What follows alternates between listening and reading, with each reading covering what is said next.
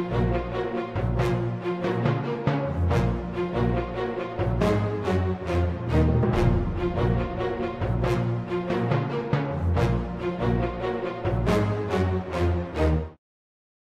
everybody, Sky Marshall here in the Lion's Den, bringing you another review.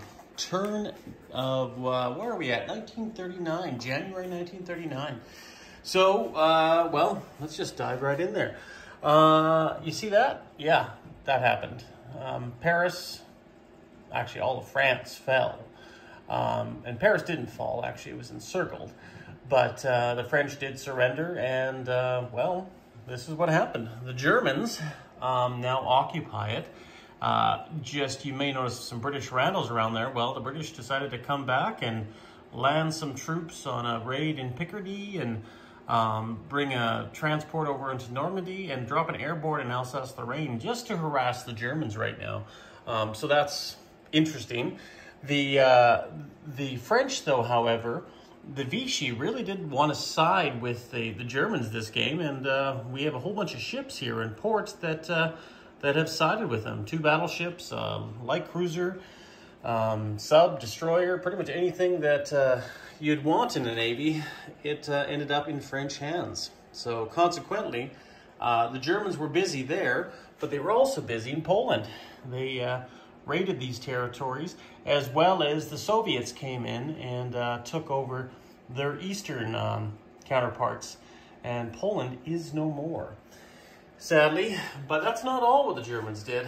Down here in the South Atlantic here, U-857 raided and sunk 3 million tons of shipping here in the Atlantic, but also her counterparts over here in Northern Australia, U-889 and U-170, along with the capital ship Admiral Graf Spee, the battlecruiser. Well, guess what? They sunk 2 million tons of shipping just off Australian shores. So that was a good victory for the Germans and didn't lose any ships in the process. However, though, the British did decide to fight back a little bit. And what they did is they did their own raids here in the North Atlantic. And the HMS Repulse went up here and took 2 million tons of shipping of iron ore being shipped out of Norway and Sweden here. Further south, same thing. We have 1 million tons of shipping that was intercepted by the HMS Spiteful, a submarine lurking in the Baltic Ocean, or the Baltic Sea right now. So consequently, Denmark also did fall, and that should not be there. Denmark also did fall, as well as Switzerland. The entire international banking consortium is in an uproar right now. And on top of that, Hungary decided to join the fight and join the Germans too. So a lot of good things have been going for the Germans right now. And you can see Belgium and the Netherlands have been left alone this turn. But for how long? We'll have to wait and see. Deployments of British forces in the Atlantic, well, they broke up their 2 battleships, the King George V and Prince of Wales. They have been stationed here on some convoy duties to hopefully protect some of the convoys. The Courageous in air support. And down here further south, we have the Eagle with a new fighter squadron dispatched from, I think, the Indian carrier off of the HMS Furious there, with the Norfolk and the Ajax. So that's what they're doing right now, is trying to guard a lot of these major convoy routes. Over here off Canada, the Sussex and the Erebus are leading the charge to defend eastern coastline convoy routes as well. So interesting. Of course, the Americans haven't done much. They're just sitting pretty and doing their thing. The Soviets, however, decided, you know what? We like some of these territories, so we decided to annex Estonia, Latvia, and perhaps Lithuania will be next on the cutting block. Bessarabia, we marched in there and annexed that territory from the Romanians, and they're not very happy about that. I wonder where they're going to side with, so we'll see. However, there is a mutual pact between the great German and Soviet states, and currently right now we have the Molotov-Ribbentrop Pact signed, and now the Graf Zeppelin and the Hindenburg are mainly restricted to these type of runs between Moscow, Berlin, Prague, all these areas right now, because it's not a war zone in this area, because we're all happy friends. So we'll see where that ends. CCP's having a tough time. They're just held up in the mountains. They can't break free this game anywhere to influence any warlords. But, you know, it's a long game. We'll see what happens. KMT is starting to grow. Look at that stack of cavalry there in Szechuan. So there's not much the CCP can do about it. And over here, the Japanese finally have retreated back off Manchukuo territory here and gone down into Korea, possibly aiming for an attack in China. But the Americans, seeing Japanese aggression as a possible threat here, have fortified the Hawaiian Islands with an actual fortification, brought over several planes, medium bomber, tactical bombers, fighters, and the bulk of their surface fleet in the Pacific is here too, with the battleships, destroyers, and cruisers.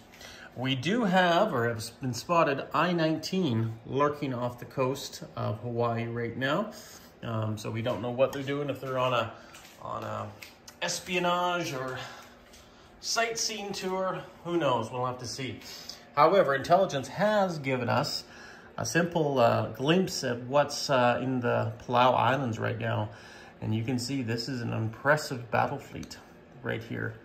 It's only getting larger and larger, and quite an invasion force to begin with as well. So we'll have to see what happens, possibly next turn, if the Japanese decide to break free or if they're just going to stay there and fortify this island with this rare mineral, unobtainium or something like that. Who knows? Japanese, weird people. And then over here, speaking of weird, Siam decided to join in with the Japanese as well. And consequently, their ships are now in the service of the Japanese. And the Fubuki destroyer came over here to do a tour of Siam and see the new territories that's under the Japanese rising sun.